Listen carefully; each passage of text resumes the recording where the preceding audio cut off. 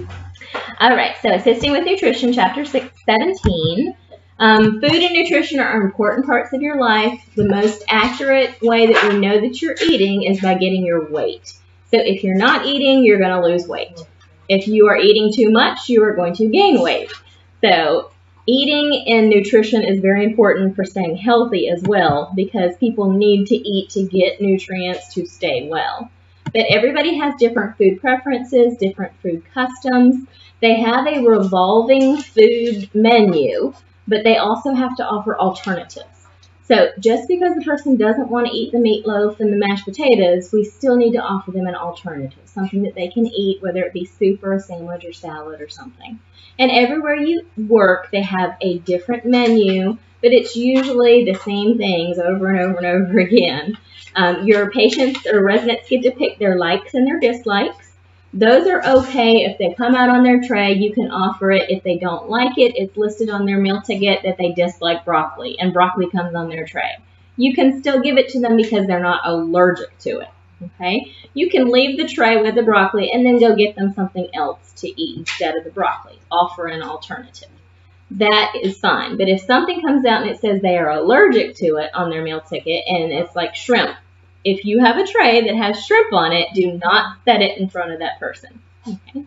With the therapeutic diets, they are diets that are ordered by a physician for someone who has a physical condition or a health condition. So if you know you have a diabetic person, you can't leave a tray in front of them that has cake and sugar and cookies and stuff on it. There are abbreviations on their meal tickets, and the meal ticket abbreviation is no concentrated sugar. It'll say NCS on it. That means they can't have concentrated sugars, no cakes and cookies and frosting and things like that. They do make sugar-free desserts and sugar-free puddings and sugar-free lemon pies that they can have, but it will say on there diabetic or sugar-free. It'll be labeled on the plastic wrap that it's covered in. So just make sure as like a second checkpoint that when you're giving these people things, you know what's on their therapeutic diet. If somebody has a pureed diet because they can't chew or they have no teeth or they have difficulty swallowing or dysphagia, that pureed diet, and then you get a regular tray that has fried chicken and bacon on it, don't leave that in front of the person, because they're going to try to eat it even though they should be on pureed food. So in cases like that, you don't leave the tray there and then you report it to them. Report it to the nurse. If it's the wrong diet, you're going to report it to the nurse. If it's just something that they have a preference for, that they don't want what they have, or they want the alternative, you don't need to let the nurse know. You could just go back to dietary, tell the cooks or the dietary aides they want the alternative. Y'all talking about crazy? It's better if ahead of time the menus are posted on the walls. So it's better if the residents know what the menu is for the day and they tell you ahead of time they don't want that, they want the alternative. Then the cooks only have to cook the alternative instead of sending out a tray and then waiting 30 minutes for them to get their alternative. So most people who like to complain or who want the alternatives look at the menu. And the menus are hung every morning so that they know, oh, today is fried chicken day, but I don't want that. I just want a soup, or I want a salad, or I want a... But people are picky on what they eat, and they are allowed to be. We have to make sure they have an alternative, make sure they have something to eat that they like to eat. Now, we're not gourmet chefs, and we can't cook them everything they want, but there is an alternative to what the main meal for the day is. This is just an example of what the meal tickets kind of look like. And this meal ticket, it has the room number, it has the patient's name, and then it has what kind of diet they are on. So this is a, mechanically soft diet. But then it tells you what is on the tray. What should be on your tray is fortified cream of wheat, 2 pancakes, a fried egg, and this is breakfast. Here in the allergies column, that's what I'm saying, if it has allergies listed and you see that allergy on the tray, don't leave it for them. Let the nurse know. If it just says dislikes, like here it says she dislikes eggs and grits and oatmeal and scrambled eggs. But we still gave her fortified cream of wheat, 2 pancakes, and a fried egg for breakfast. So she didn't get an egg or a scrambled egg, but it says she doesn't like fried eggs either. But we're not going to not give her the tray just because it has a dislike on it. She may try it, she may not eat it. It's fine. The modifications are going to be if they need some kind of special utensil, like a weighted spoon, or put it in bowls instead of on a plate, or put it in a divided plate, or some other modifications they use for like the equipment that they're going to need to eat their food. A plate guard is like a little ring that goes on the side of the plate. Some people who are paralyzed can only use one hand, and it's hard to scoop your food up onto your spoon with one hand. You usually use your other hand. Either subconsciously you squish it onto your spoon somehow, or you use your knife and push it onto your spoon. But they have a little ring that goes on the side of their plate that they can push it up against to get their food, a plate guard to get their food onto their spoon. So that would be under modifications. And then preferences and beverages. It's going to list out all of the beverages that are on their plate. They have to be offered water with every meal. They also have to get some kind of milk or dairy products. So they get yogurt or milk, or then they can also have tea or coffee, but they'll have like 5 different items of fluids. Those are the fluids that you have to measure more accurately, because you know each little juice cup is 4 ounces, and 4 ounces is 30 milliliters per ounce. So 4 times 30 is 120 milliliters. So if they drink the juice cup, you're going to write 120 milliliters. It's pretty accurate. You're still guesstimating, like they drink half the juice cup, it's 2 ounces. Then you're going to do 60 milliliters. But you need to add together all the little things that they drink. They don't have to drink all 5 of their items. They don't have to drink their juice and their milk and their water. But whatever they drink out of each of them, you're going to kind of tally up your ounces and add them together and multiply them by 30, and then write that on here how many milliliters they drank. Okay. The food is just going by increments of 25%. It's like quarter system. They ate 25% of their food. They ate at least half of their food. They eat at least 75% of their food. Or they ate almost all of their food, more than 75% of their food, but they didn't lick their plate clean. They still get 100%. There can still be food left on the plate, and it's still 100%. 75% if there's a big food group. Like say she didn't eat the fried egg at all, but she ate the cream of wheat and a pancake. Then that'd be about 75% of the food. So food is a little less accurate because it's quarters. Liquid is more accurate because you know you can guesstimate how many ounces and multiply it by your 30.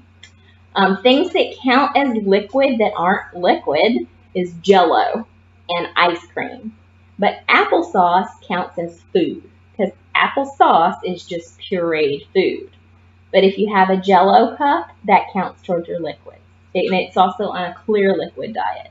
And if you have your frozen things, like because it's a milk product, like frozen ice cream or Magic cups, those are 120 milliliters, and those count as your fluid.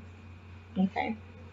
Now, some people have, we're going to get to it in the video about supplements. So some people get a boost with every meal. The boosts are 240 milliliters. They're 8-ounce containers, but they say it on there how many ounces they are.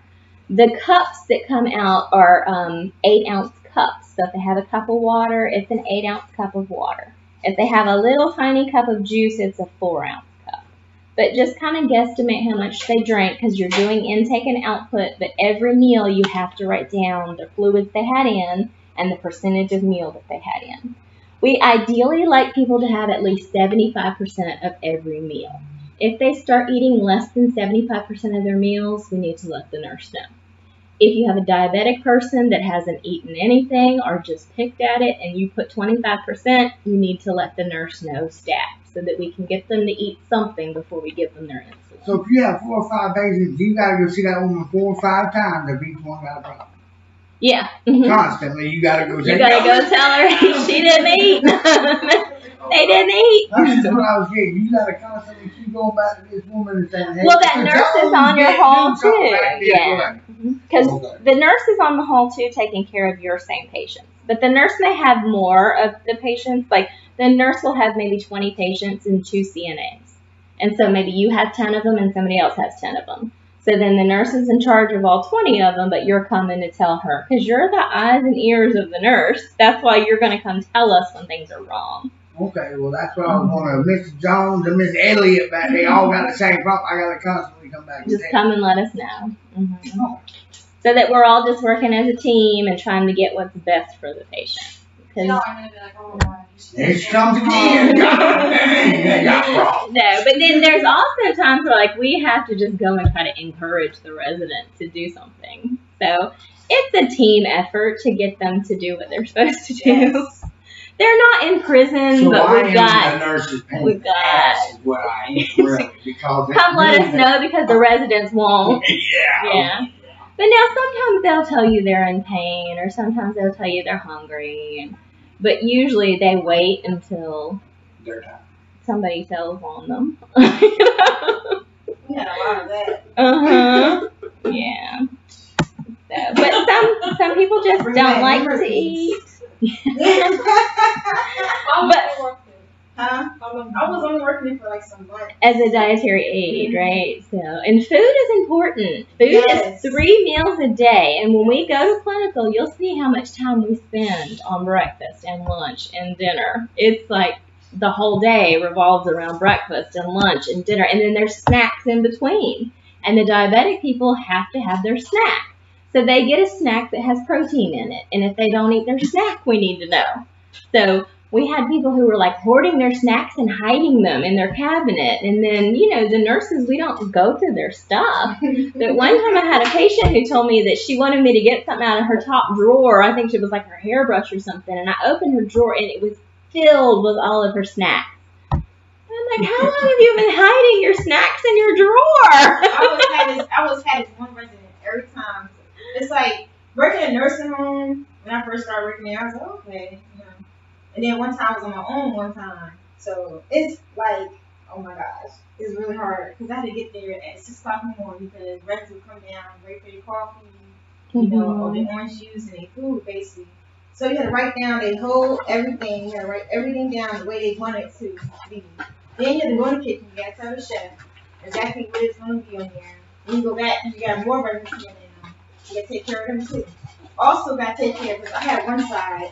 The other lady, she was always late, so I take care of her side too. So Yeah. you got to take these little trays out all the time with the food around it and the juice. The first you got to give them the juice first. Some of them always have milk, some of them for tea, some just for like water or orange juice or something like that. But once you work there and you get to know their preferences, Yes. then that you know, like, oh, she Yes. wants coffee, she wants juice. You're able to anticipate what you're going to get out and stuff.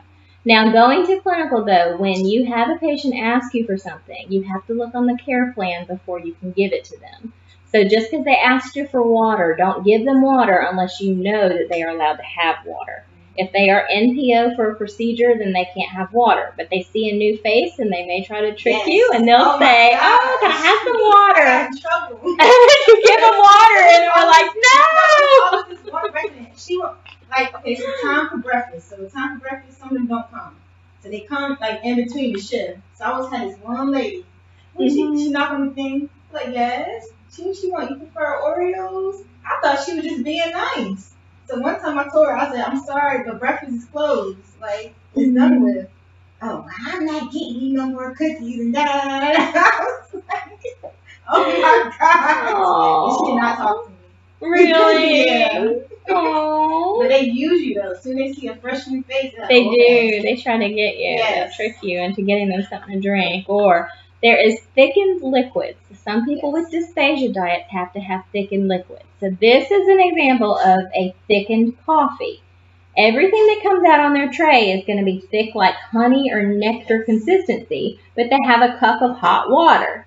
This goes in their cup of hot water. Don't let them drink their cup of hot water without putting the packet in. But when you put the packet in and stir it up, it's like tar. It's like really thick, you know? But sometimes we have a coffee cart that you're passing out coffee. And one of the students one time passed out coffee to the one lady who could have it, and then her roommate said, "Oh, I'd like some coffee too," knowing she was on thickened liquids, but the student didn't ask and gave her the regular coffee. By the time the nurse got in there, she had already drank the whole thing. So with that, if you accidentally give somebody something that you shouldn't have, just let the nurse know so we can monitor them. We just had to make sure we had to watch her for 24 hours to make sure she hadn't aspirated it, she didn't choke on it, it wasn't in her lungs, she didn't develop pneumonia from it. You're not going to get fired because you accidentally gave somebody something, but you need to make sure it really is a health risk for them. The reason they're on thickened liquids is because when they swallow, their epiglottis doesn't close off their trachea and the fluid goes into their lungs. So sometimes they can develop pneumonia or infection from drinking clear liquids that go down the wrong way. But this thickened liquid thing, this is their packet that you have to put in and stir it up for them. They can't just drink that cup of hot water. And you can't give them any coffee off of the coffee cart. I have a question. When we do clinic, we only do the first shift, right? We'll be there for breakfast and lunch and the snacks. So there's a snack at 10 and a snack at 2. So breakfast, snack, lunch, snack. Those, Yeah. sorry, I thought it was Why from they 8 to breakfast 5 or times? 8 to Yeah. 3? Is it 8 to 5 or 8? Yeah. They do shift change at 3. Oh, okay. That's fine. I was just wondering. So, and then dinner doesn't come out till like 5:30, 6 o'clock. But it takes a long time for each meal. Meals start like 2.5 hours of each block for meals. So when we get there in the morning, they'll still be passing out breakfast and they'll still be eating breakfast.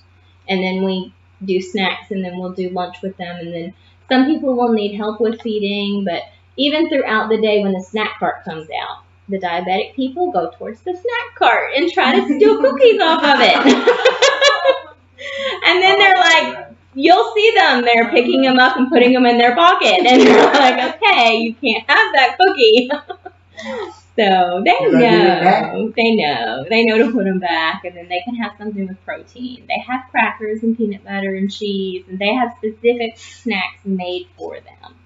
But if you see them up there grabbing all the graham crackers, you know they're not supposed to have them. That's a sign. Yeah. We'll try you. So, they will try you. But that's just like anyone. When you're on this therapeutic diet, nobody follows their therapeutic diet every day, constantly. We're trying to encourage them to be good. But, you know, if families bring in food, they're allowed to eat whatever food the family brings as long as it's part of their diet. Now, if they are on thickened liquids, the family can't bring them Cokes. But, I mean, if the family, even though they're on a low-fat, low-sodium diet, the family wants to bring them KFC, they can, just not every day. Like, they need to know that it has to be in moderation. You need to let the nurse know they're bringing it. You don't have to count up all the calories on their food. But if they ate the majority of what their family brought, then give them 100% of their meal for the day.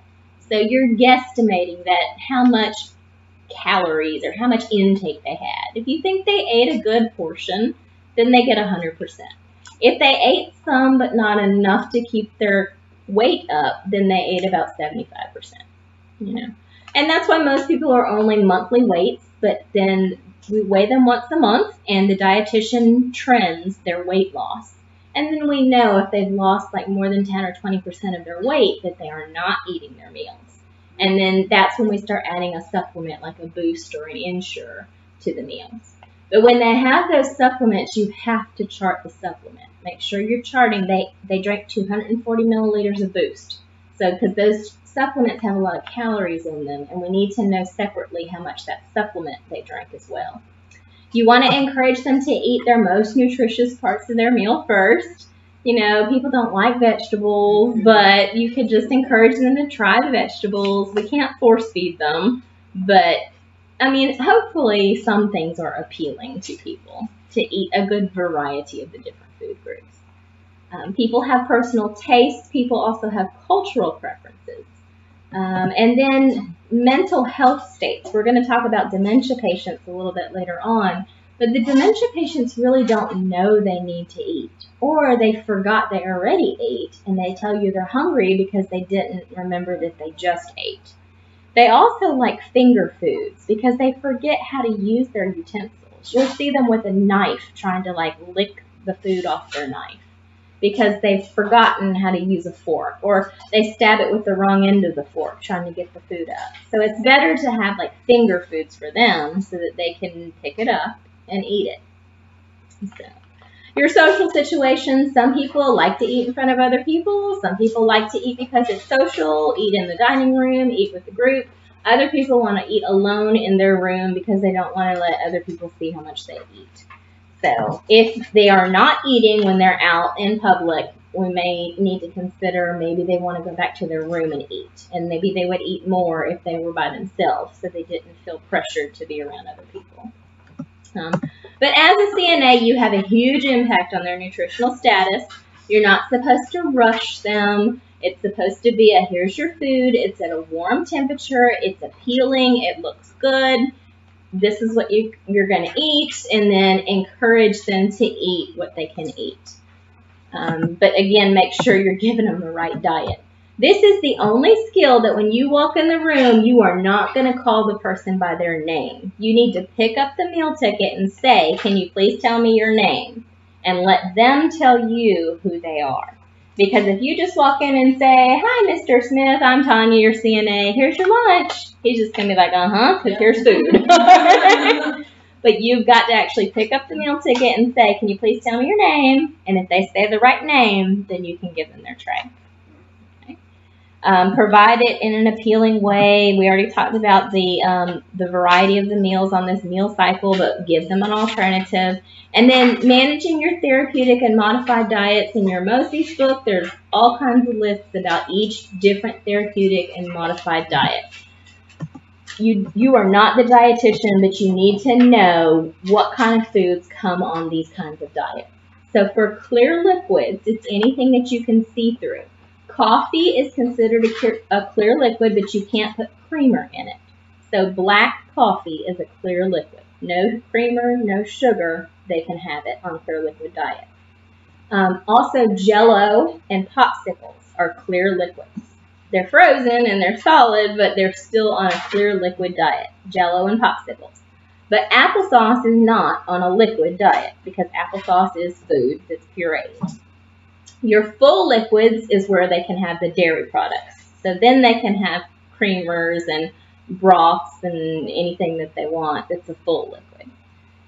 Mechanically soft is like Salisbury steak and mashed potatoes. You know, Salisbury steak was ground up and smushed back together, and then you can eat it. Actually, chicken nuggets are mechanically soft. They're ground up pieces of chicken smushed back into a form, then you can eat it, right? But chicken tenders are not mechanically soft. You have to put a little bit more chewing into them to get them down, okay? If they have a fiber or residue restricted diet, they have less bread or less fresh fruits and vegetables. If they have a high fiber diet, they have more fruits and vegetables. Raw fruits and vegetables are high in fiber. So if they're constipated, they need to eat more wheat, whole grains, and raw fruits and vegetables to get more fiber. Bland diet means they're not allowed to have any seasonings or spices. So the bland diet is bananas, applesauce, rice, and toast. Things that are just bland and have no seasoning. High calorie diets, if we're doing all the fats and things to try to get them to gain weight and giving them boosts and ensures and things like that. Calorie controlled diet is when they're on only they can't have fried foods. They can only have grilled foods or steamed foods. And then high iron is some red meats and organ meats.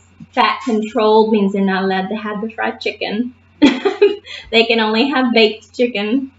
High protein, everybody knows the proteins are your meats. And there's also beans and certain grains like quinoa that have lots of protein in them for them. Sodium controlled, if they do not get a salt packet on their tray, they probably cannot have salt. It'll say NaS on it. So no added salt is NaS. No concentrated sugar is NCS. But if it says NaS on their meal ticket, it's no added salt. So if they say, oh, I need some salt because it's bland, you're on a sodium-controlled diet, you can't have salt. They also can't have like ramen noodles and canned soups. Those are high in sodium for them. Okay. And we already talked a lot about your diabetic diet. So just know just the general parts of those therapeutic diets that somebody may be on. If we tell someone they are on a fluid-restricted diet, that means we can't give them extra fluids. Usually the nurse gives them fluids with their medicines, and then they get one thing of fluid on their tray. If they are on a push fluids diet, that means we're encouraging them to give fluids, and we just keep offering it to them. Throughout the day, they may be getting dehydrated, so we just need to keep giving them more and more fluids. Or just putting fluid in front of them and say, oh, here's some tea, and see if they drink it. Dietary does all of the grinding and chopping and everything. We already talked about likes and dislikes of foods and alternatives. Religious preferences. So these are some more things you need to know. If you have a person and it accidentally comes out, just be aware of their cultural and religious preferences. So Catholic people don't eat meat on Fridays. They still eat fish, but they don't eat meat. Okay. So no meat on Fridays for a Catholic person. Jewish people only eat kosher foods. Kosher is the way that the food is processed. So the food may still look like normal food, but it's how it's processed and packaged and how it gets to them. But then we know that it's labeled kosher. If they ask you, is this kosher? You can go ask the dietitian or the dietary department to make sure that this was cooked kosher or that it was processed kosher. They have kosher hot dogs. They have kosher pickles. I mean, there's lots of things that are kosher. But it has to do with the way that it is processed. So. Your Muslims don't eat pork, so they don't eat bacon. They don't eat, if we have barbecue, they can't eat sconiers, you know. So just be a little bit cautious of the pork. And then another newer one that we don't have listed on here is we learned that 7-Day Adventists don't eat caffeine. So they don't eat chocolate because chocolate has caffeine in it. I don't think I could be a 7-Day Adventist because I couldn't eat chocolate. I was thinking about some of the others too. They can't have sodas. They can't have tea. If they're going to have something to drink, they can't have coffee unless it's decaf. If they're going to have something to drink, it's going to be lemonade or water or juice. So they don't drink anything carbonated that has caffeine in it. And they don't eat chocolates and things with caffeine. So that's your 7-Day Adventists. Okay. After the cultural things as well, let's see, substitutions we talked about, you can let them know, just go back to dietary and get their substitute, but if it's the wrong diet, let the nurse know. Your environmental factors, it's our responsibility, just like you said, Alex, that we're going to make the area clean. We're at that point, waitresses and waiters, trying to make sure that everybody's getting what they like to eat, that it's uncluttered, that it's free of odors, that their table is clean, that they have a nice place to sit down and eat. The menus are going to be hanging on the wall so they can anticipate what we're having for the day. We like to sit people at tables where they're socially appropriate with each other. Eating is a social event. They like to talk to each other while they're eating. So we also, when we're passing out trays, you have to pass it to the same table. Don't just give one person their tray and everybody else at the table doesn't have their food yet. So think ahead and make sure everybody's tray is ready and then go serve that one table and then go on to the next table and so on. You do have to open up all the cartons for them and take out everything off of the plastic, take it off the tray and put it on the table so it looks like presentable. Be courteous, be non-rushed. The clock plate method is used for residents that are hard of seeing or that have visual difficulties. So they can still feed themselves, but you need to put the plate in front of them and then describe to them what's on their tray as though it were the face of a clock. So like at 12 o'clock are your potatoes, 6 o'clock is your meat, 3 o'clock, so you're visually impaired people. 3 o'clock are your vegetables, and 9 o'clock is your bread. And then they can eat and feed themselves, but they just maybe need a little bit of direction on what's on their tray so that they can know where it's at. So that's the clock plate method for your visually impaired people. Some people are going to need assistance with manually feeding, and that's what we're going to learn about doing in the video. But make sure that you've washed your residents' hands in case they do use their hands to eat their food. So before meals, we're going to get everybody up and ready and make sure they're dressed and groomed and they have their teeth in. They have their dentures in so they can chew up their food. And then wash their hands before they come into the dining room. The clothing protectors are optional, but some places it's their policy to put them on. We don't call them bibs, we call them clothing protectors. So it's just to keep their clothes clean from spilling the food on them. Make sure you're passing the trays quickly so that they stay the right temperature. They're going to come out in big carts that need to stay closed so that they don't get contaminated, and also so it keeps in the heat to keep the food warm. Check your tray card. Make sure you're asking the person their name. Make sure you're giving them the correct items. If they need help cutting up their meat or seasoning their food or opening up the seasoning packet, then just help them get it all set up and ready to go. As you take each tray in. As you take the tray in. Yeah, so when you take the tray in, just unpack it all for them and make sure they can get to everything. So, as you get older, you lose feeling in your hands, and it's harder for you to open packages or open seasoning things or even twist things open. So just make sure everything is uncovered and unpacked for them. If you are feeding someone, you're sitting down at eye level. You have to sit down to feed them, and you're feeding them enthusiastically and telling them that the food looks good.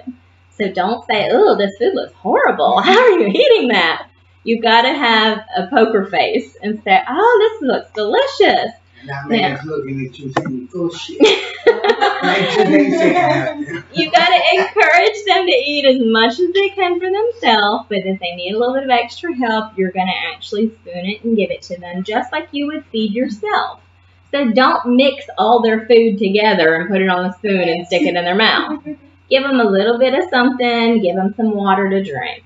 Give them a little bit of something else, give them some water to drink. Technically, you're supposed to be asking them, what would you like next? You put it on their spoon, and as it's going towards them, you tell them what it is. Okay? So when we go to clinical, you'll see, like, helping people with their meals. And just reminding them what it is on their tray. People with dementia or cognitive problems, they start eating, they forget what they're doing, they start doing something else, they look back at the tray, they're like, we're eating? So you got to keep up with just encouraging them to keep eating but not rush them to eat. Serve one resident at the table. We talked about that one already. Check them often for substitutes, even if it's halfway through the meal and you see they haven't eaten anything. Then you can still ask them, would you like a bowl of cereal instead of that fried egg? Or would you like something else instead of what you have? Make sure their hands and face are clean when they're finished. A lot of places have wipes that you can wipe them off, or just use their napkin and clean their mouth off before they go back out into the facility. This one, again, is just talking about substitutes. Nobody should leave the dining room hungry. They should always be able to eat something that they enjoy. It's not like at home where they're like, this is what I cooked and that's what you're eating. And if you're not, you're going to bed hungry. Prepare the residents for their meals. If they're going to eat in their rooms, they can stay in their bed and eat if they want to, but they need to be sitting up in the bed in high Fowler's position. So they need to be at least 75 to 90 degrees if they're going to be eating in their bed. Cover them with their napkin, their clothing protector, if they agree to it, and then encourage them and help them push their overbed table where they can see the food and they can reach it and feed themselves. The spoon. They are going to ask you a question about how much food to put on the spoon. Again, it's like feeding yourself. You don't get a big heaping tablespoonful of food and cram it in your mouth. You put about 1/3 of the spoonful.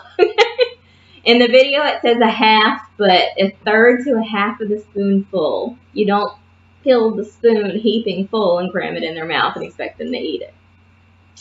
Be aware of your food temperatures. Don't mix your foods together. Offer small bites. Offer liquids in between the bites. And then make sure you're not rushing them.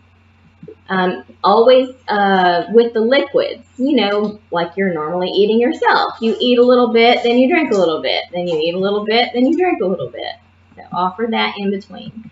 It's a lot of times some people can drink it through a straw, but if they have nectar thick or honey thick liquid, they can't suck that through a straw. You're just gonna have to pour it up, and it pours out like honey into their mouth. I have a question. Mhm. Say you have 10 patients assigned to you. Maybe half of them need help with feeding. That's why feeding is everybody, all hands on deck. We're all in there. Even the dietary aides come in and help with feeding because people need help with feeding. So passing out trays, getting people set up, all the nurses are there. A lot of the administrative staff comes in sometimes to help with meals. The dietary staff is there. The dietary aides will help. After we get everything out, then we all sit down and make sure everybody is eating. And as students, they love to have students because then you can sit with one of their people and help them eat. And family members too. Families come in during meals and help people eat. Like sometimes they just come during mealtime to help the person eat the meal. And like I said, it's a social event. So we hopefully everybody, and it's better if we all come into the dining room and eat together so we can see them eating. There has to be a nurse in the dining room at all times when people are eating in case something happens and they start choking.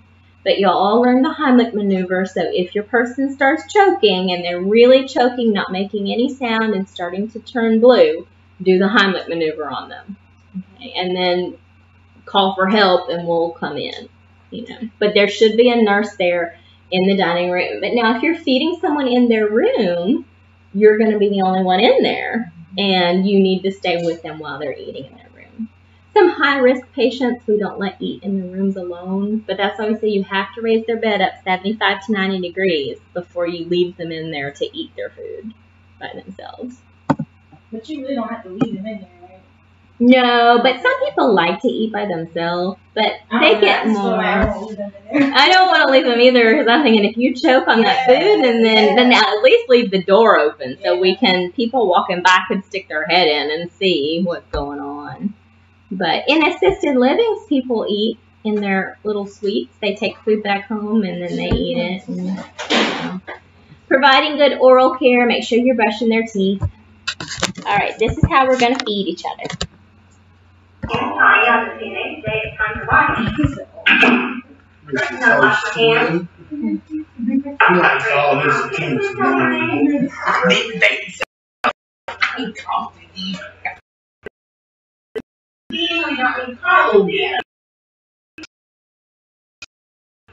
And make sure that the head of your bed is at least 75 to 90 degrees.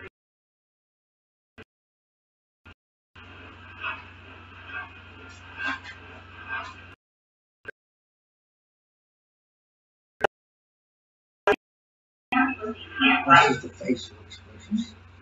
Wait till he eats the food.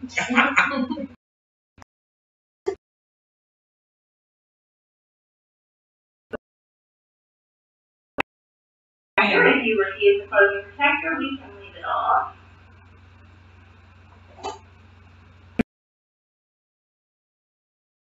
Tray.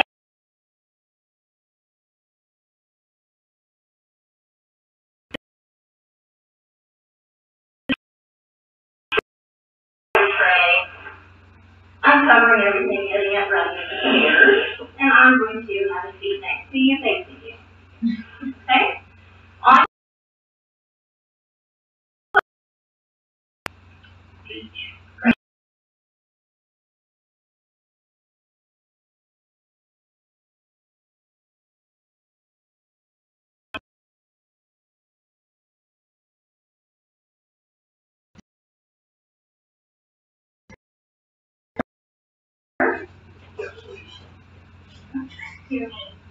So offering them liquids in between the bites. You like next?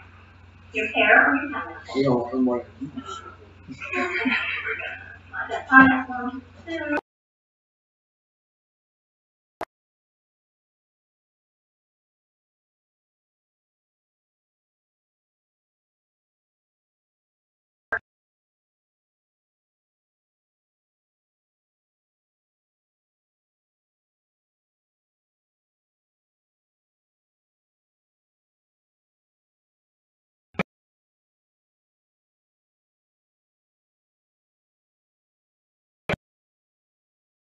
Now that we have finished your meal, you can eat No. If you're 100%, Hmm? I'm going to remove your clothing protector We had to record them several times. Oh. and wash your hands. We spent all day recording them. Also going to use this napkin to wipe your mouth. Because it just changed this July. Some of them are different. So that your food can digest for at least 20 minutes. I take everything back with me to the kitchen and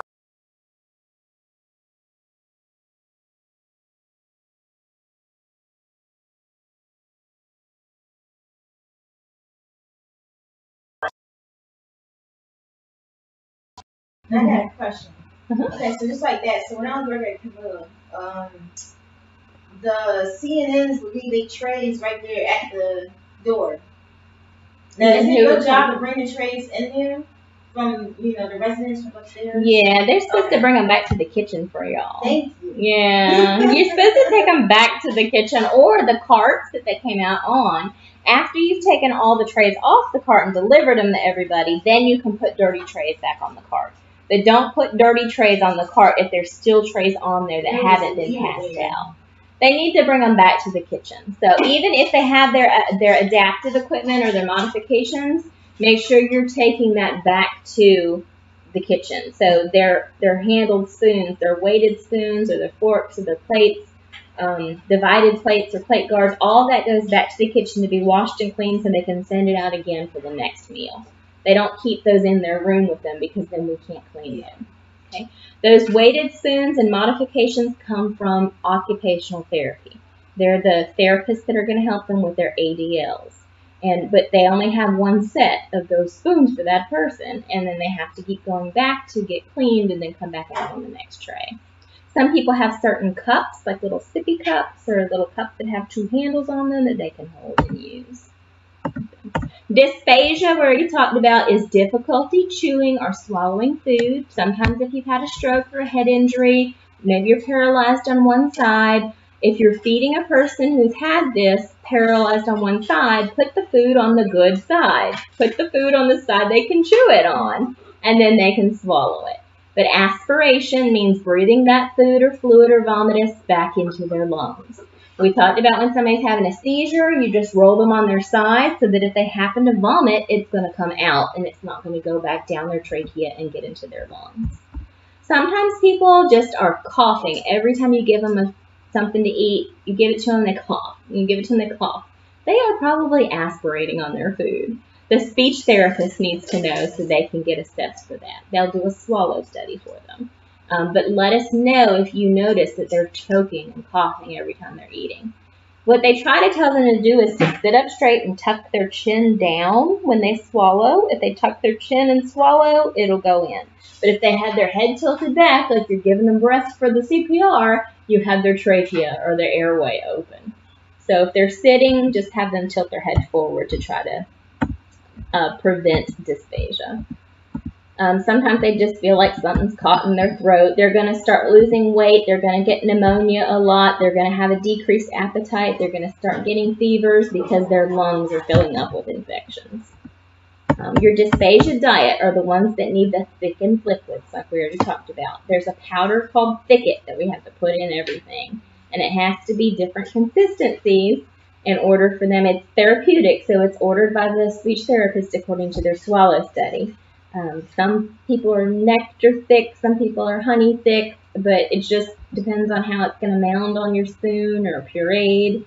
And then just with the straws, like I said, it's hard to suck that stuff through a straw. Think about sucking a milkshake through a straw. You get a headache from that, right? So sometimes you may just need to spoon it into them or just pour it into them. But some people do suck it through a straw. Important behaviors, we already talked about reporting all of our intake and output, consistently eating less than 75% of the meals. You're going to let the nurse know. If they're constantly playing with their food, if they don't like certain food groups, if they keep telling you that they have a dislike, let us know so we can put it on their dislikes and it stops coming out on their tray. This one is some more about what should be passed on to the nurse, any choking, any difficulty swallowing, frequent complaints about their food, trembling hands where they can't feed themselves their food anymore, changes in their attitude, if they're depressed, they're lethargic, they don't like to eat, or they complain about meal times, or they're avoiding meal times, then let us know. These are some of your special devices, like we talked about from occupational therapy, different handles, different curvatures, different plate guards, all of these certain modifications that they're going to use to help them feed themselves. The goal for rehabilitation is that they are able to take care of themselves. So we need to give them the equipment that they need to use to be independent. And people, even if it takes them longer, they feel better about themselves if they feel like they can take care of themselves. So you're not supposed to rush them or hurry them or just do it for them. You're supposed to let them figure out how to get it to feed themselves. Especially if they're just for short-term rehab, they can't go home unless they've met these goals. And if you keep doing it for them, they're never going to meet their goal, and then they're going to be stuck there forever. So you have to be encouraging but not mean, but tell them that they can do for themselves. Okay. We already talked about the dietary supplements, providing concentrated nutrition when they need extra calories that they can't get on their own. Maybe they're having difficulty chewing or swallowing, or they just don't really feel like eating a lot of food. Some people eat better when they have liquids to wash it down. Some people drink liquids better than they eat solid food. Okay. If they're NPO, we already talked about this a little bit, nothing by mouth because they're going for a procedure. Take the water pitcher out of their room so we don't accidentally fill it up when we're doing water pass. There's hydration pass that when we're passing out snacks, you also refill their water pitchers. They have to have access to clean water 24/7. So in their rooms, if they can drink clear liquids, they have an ice pitcher filled with water. The special fluid orders, this is where it says encourage the fluids, give them a variety of fluids. Fluid restriction, they're limited to what they can have. So you can't just keep giving them water and juices and drinks all day long. You have to let the nurse know how much they're really taking in. A lot of people in heart failure or liver failure have ascites or fluid that builds up on their stomach and their lungs, and they can't have so much fluid, extra fluid, or extra water. So they put them on this fluid restriction diet. But if they're not drinking enough fluid, your people start getting dehydrated, the best way to know if someone's dehydrated is to look at their urine. So if they urinate and it is bright yellow or dark concentrated yellow, that means they're getting dehydrated. They need to drink more water. They need to drink more fluid. PEG tubes, feeding tubes, NG tubes, this is called enteral nutrition. Your responsibility for enteral nutrition is to make sure that the patient's head of bed stays up at least 75 degrees every time they're getting fed, and at least 30 to 45 degrees after they've been fed. They can't lay flat. Even if you need to lay them down to roll them or reposition them, you need to get the nurse to turn off the pump, or ask them how long it's been since they had their bolus feed, or just get the nurse to give you their care plan and help you with turning them, because if you lay them flat, their fluid is just going to come up and aspirate on it. You need to make sure you're not pulling out their PEG tubes. Some people have NG tubes where it's going through their nose and through their nose, nasogastric. So it goes in your nose, down your esophagus, straight into your stomach, gastric. If you see it pulled out and it's like hanging out way over here, let us know, because it's not in their stomach anymore. Don't shove it back in there, because you could be shoving it into their trachea and into their lungs. Some people will bunch it up into their mouth, and when you open their mouth, they'll have like curls of the tube in their mouth. We need to know that, because it's not in their stomach anymore. And then some people have the tubes that are G tubes that are surgically implanted into their abdomen. And when you're rolling and repositioning them, you're not supposed to lay them on that tube or kink that tube off or pull that tube out.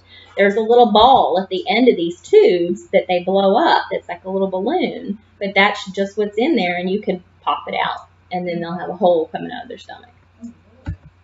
So just be careful of these PEG tubes. Little kids have them too, Mickey buttons or NG tubes that are in, because they need it to go directly to their stomach.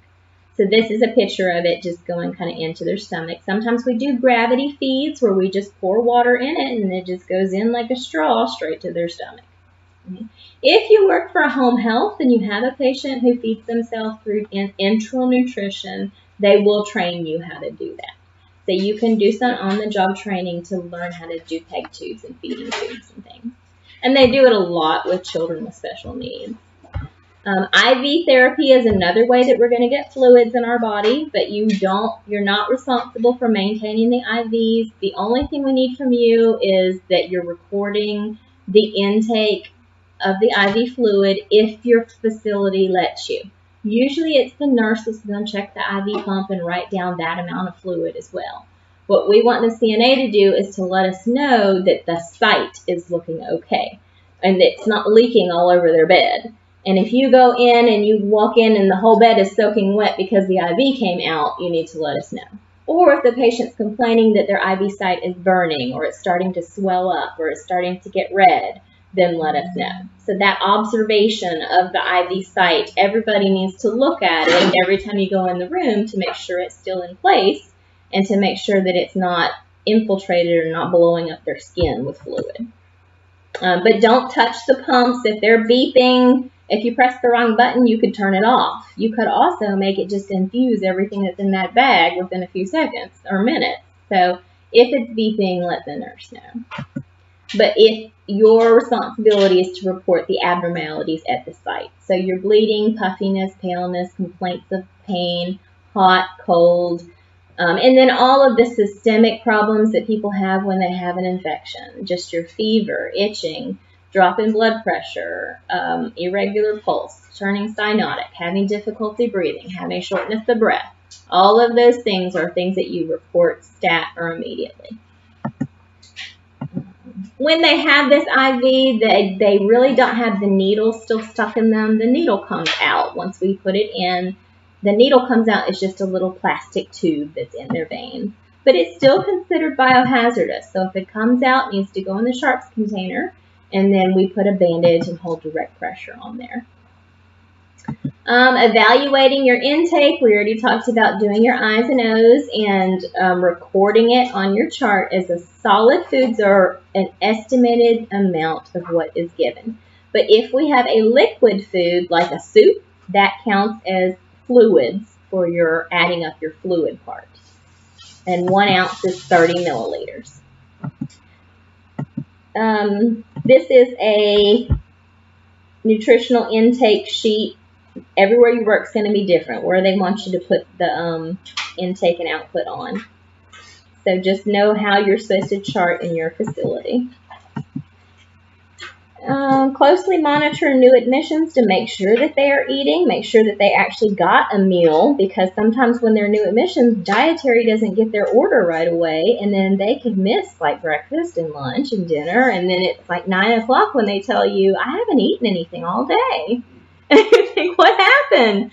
But that communication between the nurse and dietary may not have happened, and then we didn't know because we didn't feed them, so we just assumed they got a meal. So just you're checking those new admissions, making sure everybody has a water pitcher, making sure you're changing those water pitchers every shift, and then remind your residents to drink, because dehydration is a medical emergency.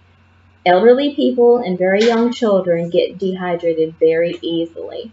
When their skin starts to tint, or when you pull up on the top of the palm of your hand, when you pull it up, it should go back down. That means you're hydrated. But if you pull up on the back of the palm of their hand and it tints and stays that way, they're dehydrated. If you're able to pull the skin off of their chest and hold it up, they're dehydrated. Okay?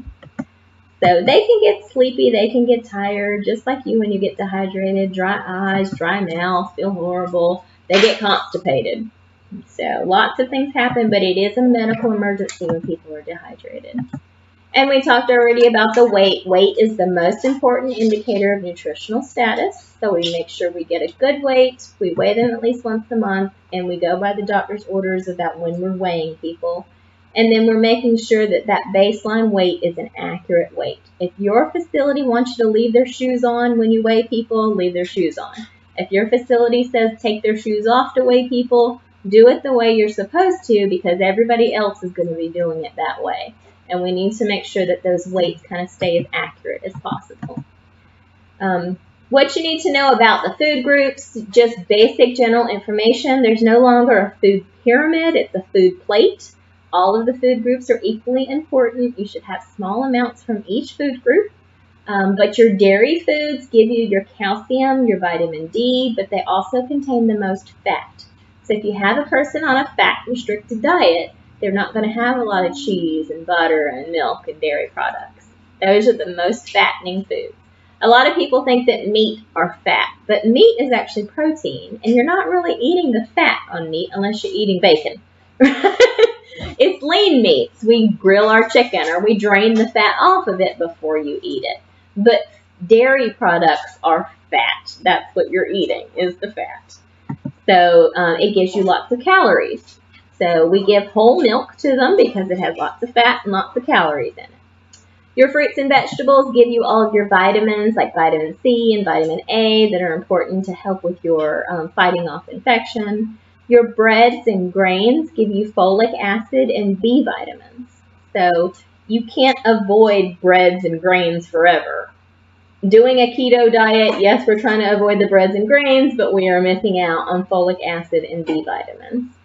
So, and then the meat has all of your protein in it. So that means you're going to stop because you're going to eat some of them vitamins. That's why we take a vitamin supplement. We take a folic acid or a multivitamin and some B vitamins. But B vitamins are actually important for your nervous system. So you get stressed and you get like agitated and you get mental problems if you don't have enough vitamin B. Or you can't sleep well. Or you have no energy. You need some vitamin D. People who take B12 injections because they're not absorbing B12, but B12 gives you energy. And so B vitamins are really important for your nervous system. So if you are completely avoiding grains and breads, you're missing out on a lot of B vitamins that are good for your nervous system. So. We're going to get you there. We're going to pick you right up for this class again. Make sure you're doing a small amount of food. It's called myplate.gov now for your